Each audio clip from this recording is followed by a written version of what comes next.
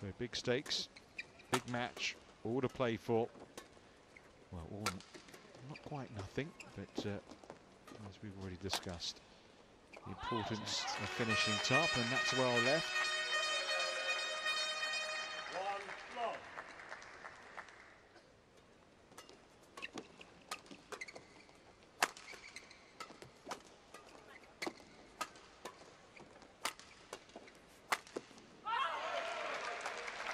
Nice aggression from Pedersen.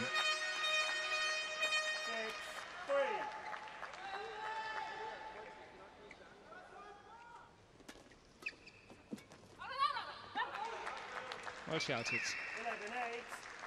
Well, all decided by the women's doubles, and in the early stages of this match, it's Denmark who have the lead, 11 points to 8.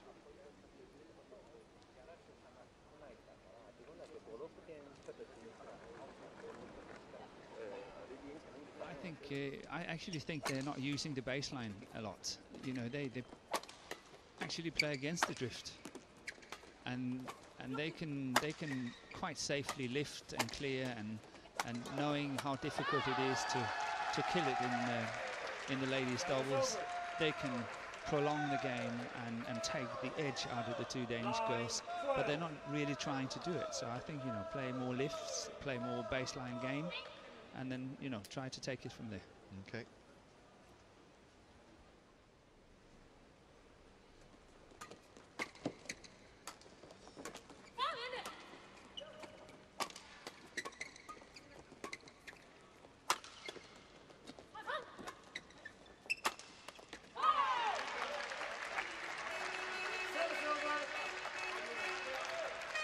Did well there, the Danes, because early in the rally, one of the shots came back via the top of the net.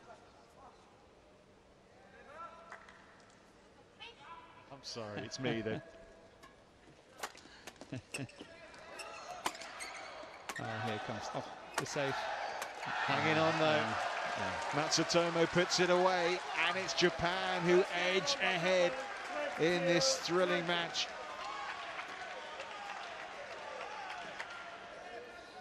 There was some good defensive work here from Denmark, but they were hanging on. 22 points to 20. Japan, one set away from topping the group.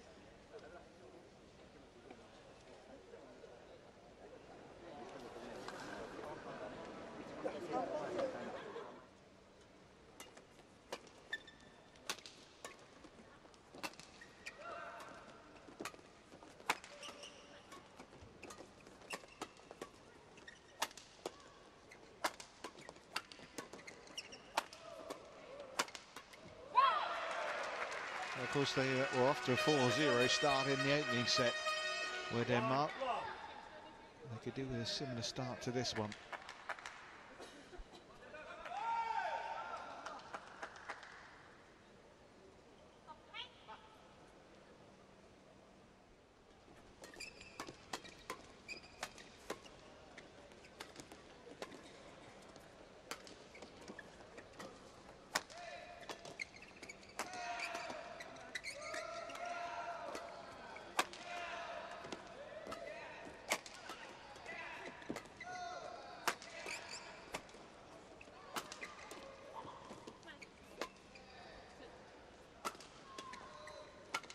Excellent rally, isn't it? And the difference between a 1-point lead and a 3-point lead as well for Japan is huge. It's good, Kamilla. Come on, come on, come on. Go run. Yes. Well played by the Japanese. Matsutomo, who hasn't really been producing these, it's normally been Takahashi.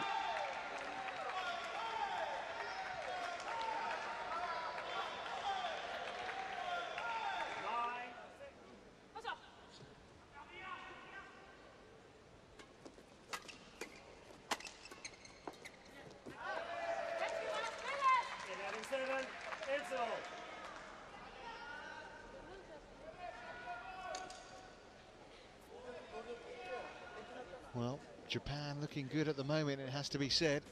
Set up And now 11-7 up at the interval.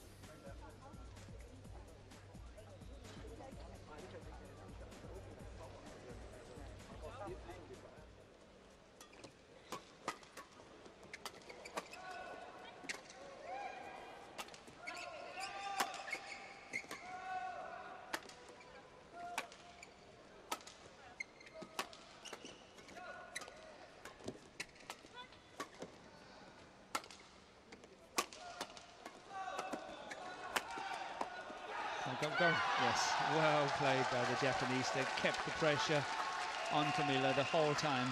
Yeah, excellent. Really was. Good play. And there the drop shot comes. Again, it was Matsutomo doing it, doing the real damage.